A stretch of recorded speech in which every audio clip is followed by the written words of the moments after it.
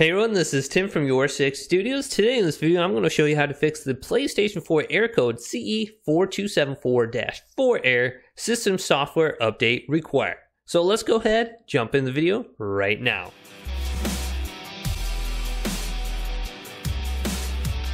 So when you see the CE-42747-4 PS4 error code, it means there's a mandatory system software update that's required before you can connect to the PlayStation 4 network. So how do we fix this? Now, if you don't see a prompt for an update on your screen, go ahead and go to the home screen of the PlayStation 4, go up to the top, scroll all the way to the right to settings, select cross on this, then go all the way down until you see system software update. Select cross on this.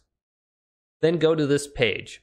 Now, if there's an update, it will prompt you to update to the latest version, go through the different settings, and it will automatically restart your PlayStation 4. And this process will probably take you about 10 to 15 minutes to complete, and it will download it from the internet. Now, if you are having problems updating your PlayStation 4 using this method, you can update it via USB, doing an offline update, which may help you, and I'll link my video down below in the description for that. Otherwise, what you could try is holding down the PlayStation button, open up the quick menu, go down to power, then go to turn off, and completely turn off your PlayStation 4. Now with your PlayStation 4 completely turned off, go ahead and find the power button, which is the top one, and hold that down for about 10 seconds. You will hear one beep initially, and then about 10 seconds later, you will hear another beep. Go ahead and let go of your PlayStation 4 and grab a USB cable and plug into the front of your PlayStation and connect the other end into your PlayStation 4 controller, because you'll need this to operate the safe mode menu. Now go ahead and press the PlayStation button on the controller.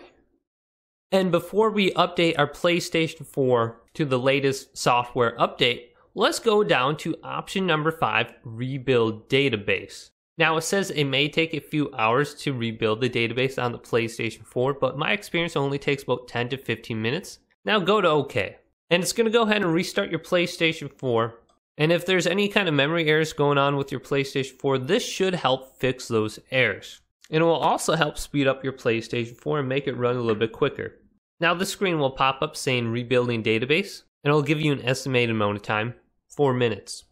Now with the rebuilding the database process complete, go ahead and turn off your PlayStation 4 once again and return to the safe mode menu. Now this time, go down to option number 3, Update System Software. Now if you have the system software on a USB stick, go ahead and go to update number 1. Otherwise, go to option number 3, Update Using Internet. Now I'll tell you the following version that is available for your PlayStation 4. Go to next, and it's going to go ahead and download the file and update it on your PlayStation 4. And this process will take about 10 to 15 minutes to complete. So if this video did indeed help you out, go ahead and leave it a thumbs up and subscribe to my channel down below for more PlayStation 4 tech out videos coming up next on YourSixStudios.